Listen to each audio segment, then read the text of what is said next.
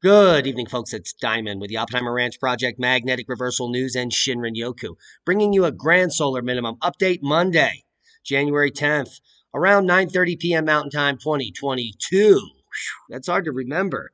We got a great video coming up in about an hour on Rumble. The links will be in the community tab. But let's get to the frigid cold that's coming to the Northeast. That's the big story. Coldest air in 3 years coming to parts of the country.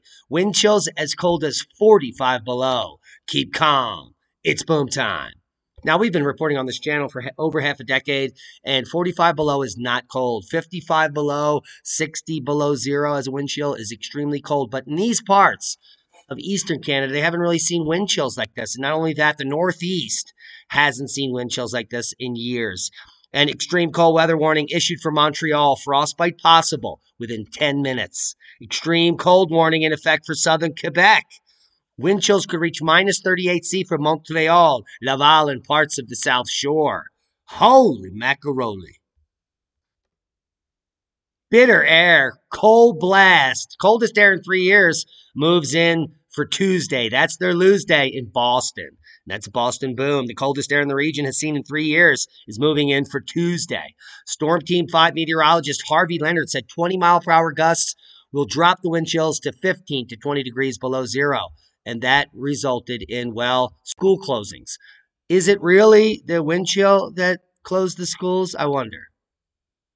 Temperatures are expected to be quite cold with the wind chill, and so just to prioritize the safety of our students, and especially given the staffing issues that we are seeing in schools and with our school bus drivers, especially given the staffing issues that we are seeing in schools and with our school bus drivers as well. I wonder what the real problem is. Is it the cold? It's not that cold. Here's the model. And it's showing there's the cold. It's barely zero anywhere in New England, unless you're way up north here. And it's not going to remain. 10, 15 degrees as well. And then it's going to warm up slightly to almost right around the freezing level. It will be cold up in Montreal and Quebec here, especially Quebec and east. Look at this, minus 33. And that's going to be for an extended period, probably about 4 or 5 days. And then another blast is coming in there. It's not getting warm for Canada anytime soon. Look at these minus 40 numbers could be coming to Quebec and Ontario. Holy macaroni. So we're going to keep a close eye on that, especially the third week of January here with this freeze, this cold, 25 coming to Texas. The nexus of the schmexus, you want to be well aware when this is happening for your pipes, because you want to keep your pipes from bursting. So it's looking like quite a cold January, a January cold that we all remember from back in the day. Hey, hey.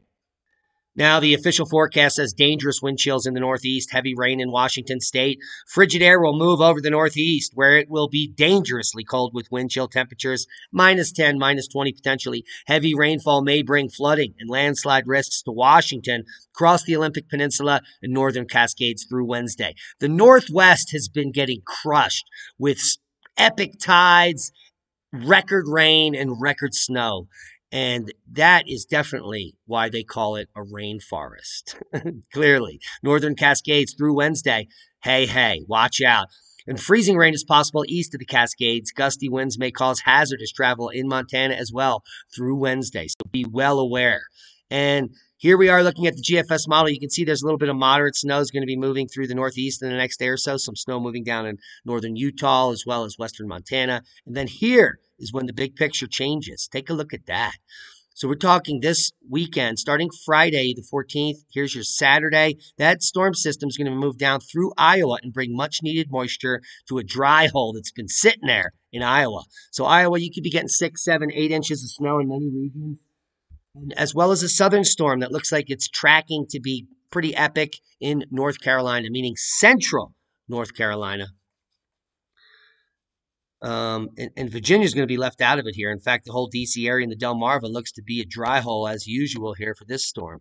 And then another system will move up through the Virginia spine here by Tuesday. So the weekend, next weekend should be pretty epic in the southeast for a snowstorm that could affect large swaths of North Georgia, northern South Carolina, and a huge area in North Carolina. So heads up there for the warning next weekend. Could be the blizzard of the century. No, not really.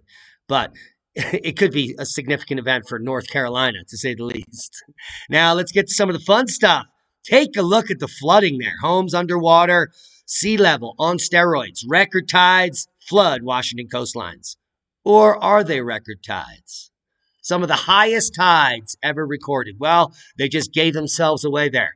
Some of the highest tides ever recorded hit Seattle and much of the Washington coast during the first week of January 22. But in fact, they weren't all of the highest tides. Friday morning tide in Seattle appears to be the highest in more than a century of record keeping, though the tidal gauge at Cloman Dock blinked out for half an hour as Elliott Bay swelled past 14.47 feet, its highest elevation in 40 years. So they have no idea. They're just making it up to scare you, as if it has something to do with sea level change when it has everything to do with tidal change. And so don't let them wrangle you into that one. Now, here's an interesting fact.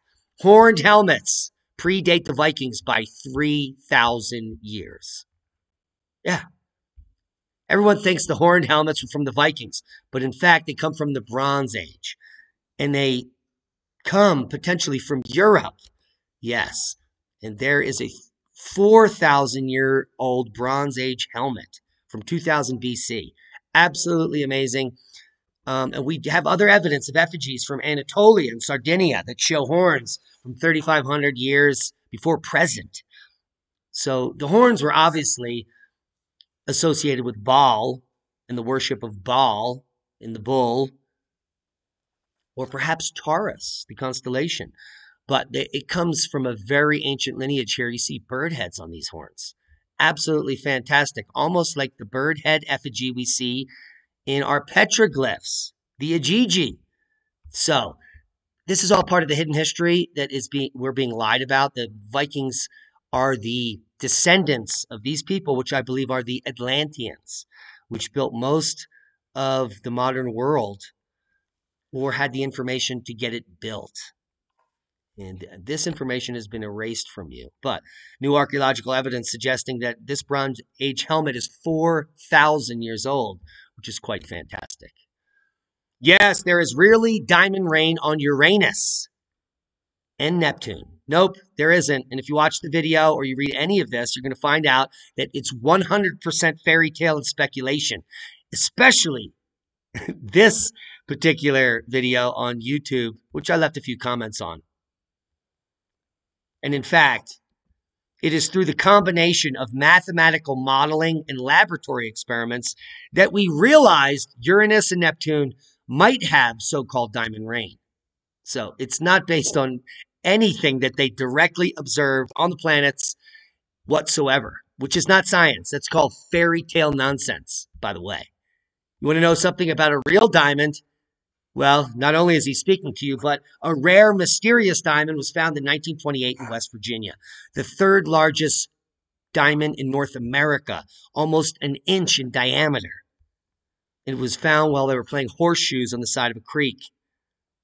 Diamonds do not exist anywhere near West Virginia. Closest place is maybe Murfreesboro in Arkansas.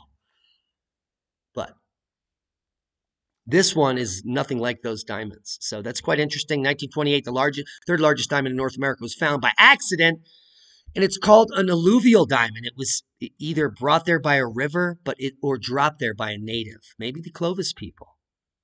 What were they doing with diamonds? That's a boom to knowledge. Proper prior planning prevents piss poor performance. Hope you got something out of the video. We have an amazing, enlightening video about the state of current affairs over at Rumble in about an hour. Things I can't talk about here because we will be banned immediately. And I think you might want to hear about them. As soon as the video is up, we'll post it as the first comment below this video. We'll also post it on Magnetic Reversal News and Oppenheimer Ranch in the community tab. Once again, we love each and every one of you. Be safe. Let's boom.